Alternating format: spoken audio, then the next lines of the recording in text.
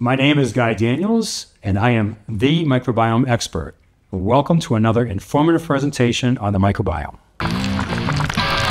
In this presentation, we will cover why the popular low FODMAPS diet is not a great long-term solution. There are many people and books touting the low FODMAPS diet as something to resolve your gut issues, usually framed in the context of IBS, irritable bowel syndrome.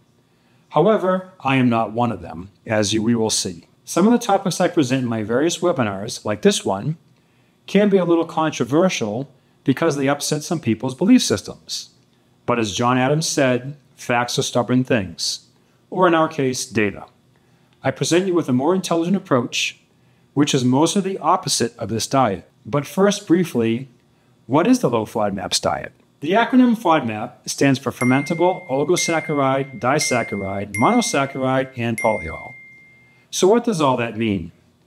FODMAPs includes short-chain fermentable carbohydrates such as lactose, fructose, fructans, galactans, and polyalcohols. So what does that mean? FODMAPs is basically a bunch of stuff you consume and is potentially fermentable inside your gut, causing symptoms. There are potential osmotic, absorption, and rapid fermentation issues with all of these. Let's take the example of lactose, which is a sugar. Now, many of you have heard of lactose intolerance.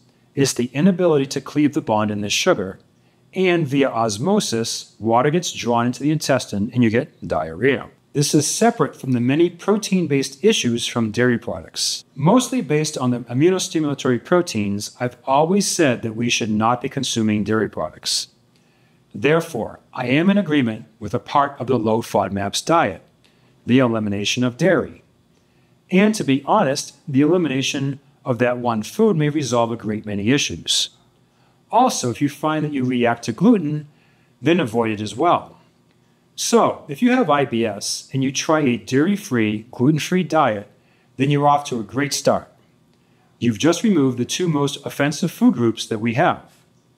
But the rest of this diet is a dumb idea, and here's why. Now, first, I'm not saying this diet doesn't work. It does. It alleviates your symptoms. There is plenty of data to prove that. However, it's not a solution. It's symptom treatment. It doesn't resolve the underlying issue. My philosophy is to get to the root cause. Low FODMAPs gets you on a path of food avoidance.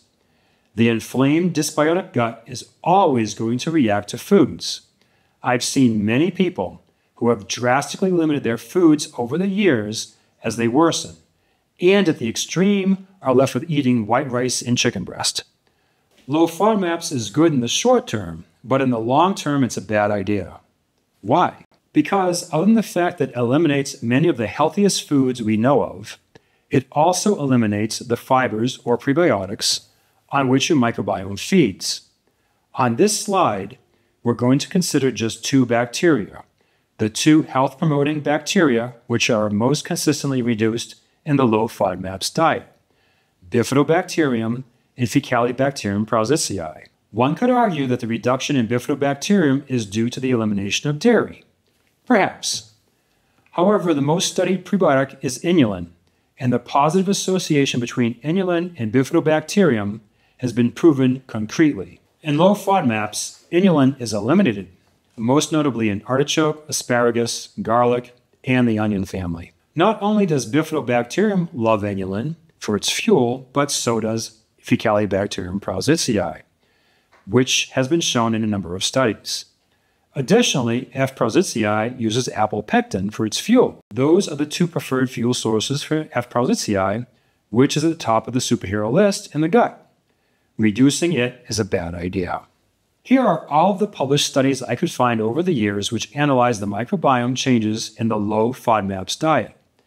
As you can see in the column labeled decreased, Bifidobacterium and F. prausnitzii come up frequently.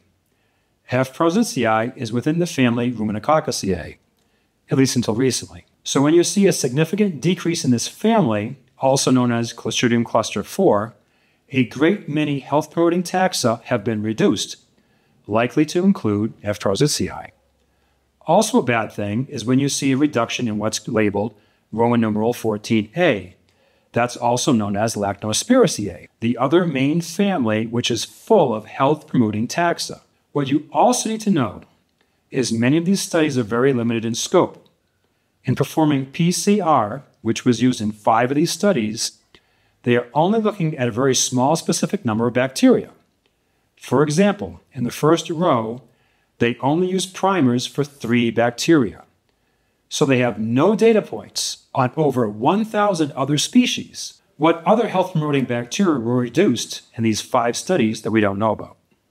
This is a slide you'll see often in my presentations.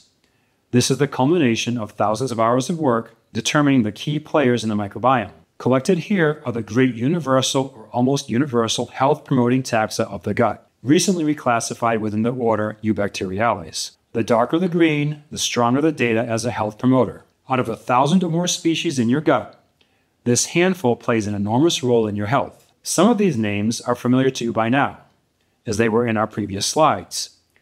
These health-promoting bacteria have been found to be consistently, significantly higher in healthier cohorts and significantly lower in unhealthy ones across all diseases I've analyzed. Nowhere else will you find this data. These incredible bacteria listed here can occupy a lot of real estate and perform many health-promoting functions beyond the highly beneficial one of butyrate production. So, which of these have been shown to be significantly reduced in the low FODMAPs diet? Well, let's see. How about the whole family Ruminococcaceae? And more specifically within that family, the species F. prausnitzii. Also reduced is the whole family Lachnoaspiraceae, and more specifically the genus Roseburia. And let's not forget the health-promoting genus Bifidobacterium, which resides in another phylum, or Akkermansia muciniphila, which has been shown to be beneficial in IBS, although in some conditions it's a potential concern. And I'm not the only one cautioning on this. From this paper, and I quote, "Current data suggest that the low FODMAP diet may effectively improve clinical outcomes in the management of IBD and ensure better quality of life for IBD patients. However, there is evidence highlighting some issues of concern, particularly the adequacy of the diet and the impact on the gut microbiota."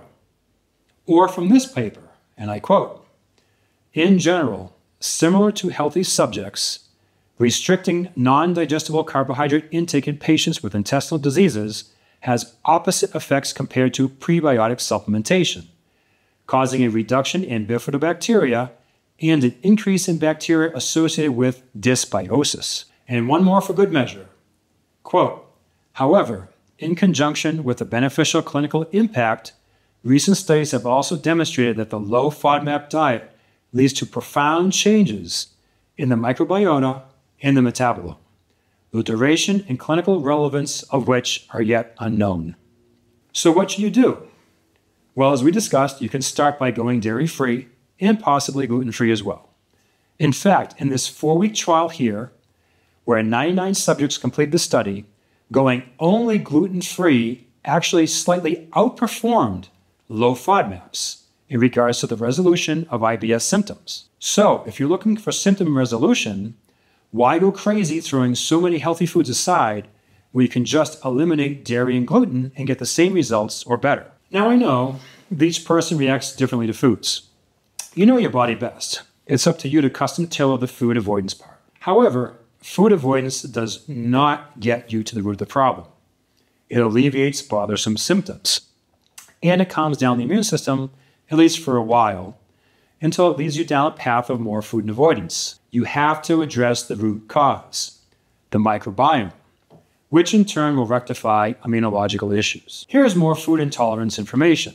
Some of these foods will likely make your list.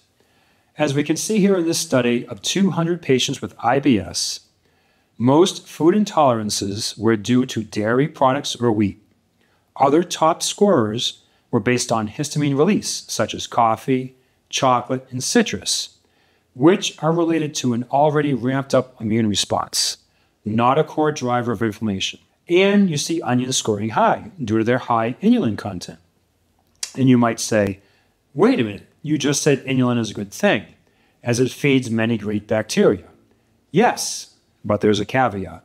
Here we have one of my favorite papers of all time, which teaches an excellent lesson. This tackles an incredibly important concept within the gut environment, that of pH. These researchers used 4 different levels of acidity in a controlled in vitro environment to measure the growth of various bacteria using the common prebiotics, inulin and pectin, two of the prebiotics I recommend. At varying levels of acidity, different bacteria can outcompete others. They state that, quote, at pH levels closer to neutrality, our evidence suggests that other bacteria will tend to outcompete Bifidobacterium for inulin. Now we know that Bifidobacterium loves inulin, but we also know that there are other bacteria, some of whom are more or less neutral bystanders, while others are bad actors, possess the same enzymatic machinery to also degrade inulin or other prebiotics and use it for themselves. It's not just the good guys who consume prebiotics, although on average, the health-promoting taxa favor these substrates, while the opportunistic pathogens tend to favor others. At higher pH levels, the good guys get outcompeted. For example, in the second to last point, Eubacterium rectale, which is incredibly beneficial, appears to be inactive and outcompeted by Bacteroides at a pH of 6.7, but it is very happy at a pH of 5.5. I can guarantee that the luminal environment of the dysbiotic gut has a higher pH than it should. And going back to onions, if you ingest a small amount of inulin or any prebiotic into this environment, the bad actors can outcompete the good guys and use it for fuel. Hence the symptoms. Now, some prebiotic will feed the good guys, which can also induce symptoms, as there is a war going on for real estate in your gut. So you have to intelligently drive a significant shift in your microbiome, one that favors the health promoters. And who are these health promoters, and who are they doing battle with? First, let me explain this slide. On the bottom, the x-axis, you see the keystone taxa, which largely determine the microbiome profile in IBS/diarrhea/constipation. Green indicates that the taxon was found to be significantly higher in the healthy controls, a good thing.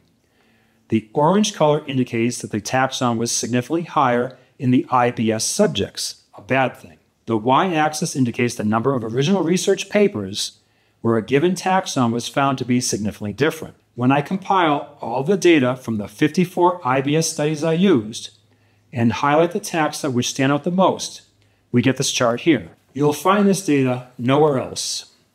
What you see here is the average microbiome profile for IBS with taxa such as Faecalibacterium prausnitzii, Odoribacter, Allostipes, and Bifidobacterium really standing out as healthy, whereas classic opportunistic pathogens in orange are consistently, significantly higher in IBS. The green arrows show 4 of the taxa which are reduced by the low FODMAPS diet, which we covered earlier.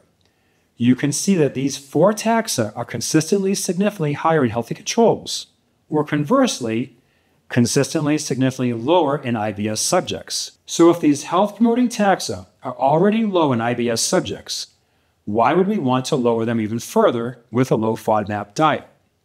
We don't. Also note Lactobacillus highlighted with the orange arrow. Most of its IBS data matches that of the bad actors, and yet millions of people take it as a probiotic in an attempt to help with IBS. And if you think this data is just an anomaly, solely associated with IBS, you're wrong. The data for Lactobacillus across the board is very ugly. It has the profile of an opportunistic pathogen. More on this and many other presentations. Let's focus in on the number one superhero of the gut, Faecalibacterium prausnitzii. Green is still good news and orange is still bad news. Now our x-axis represents all of the conditions I've analyzed over the years. Again, only human data, no animal data. These are all original research articles, no reviews. As you can see, when a significant difference is found in a study for F. prausnitzii between healthy controls and subjects from a given condition, almost always it is higher in the healthy controls, shown in green. Given the inexact science of the microbiome, this is incredibly consistent. Here, association does equal causation. I have a whole webinar developed to F. prausnitzii where you can learn more. No other taxon in the microbiome has this much consistent positive data. Some come close, like the amazing genus Roseburia, but F. prausnitzii is the gold standard. So why in the world would you want to take out of your diet, inulin and apopeptin, it's two substrates of choice. Maybe there's something to the proverb, an apple a day keeps the doctor away. Okay, so you want to resolve your IBS, or constipation, or diarrhea. And you've now learned that you don't need a radical diet which cuts out some very nutritious foods and eliminates a number of key prebiotics. You're aware that you can make significant symptomological progress by avoiding dairy and gluten. But what do you do to address the root cause, the imbalance in your microbiome? For this, I refer you to my presentation on IBS. I hope you learned a thing or two from this free presentation. It's a great example of what you'll see if you join my Microbiome University. I have 50 in-depth presentations on deck, highlighting every conceivable topic about the microbiome.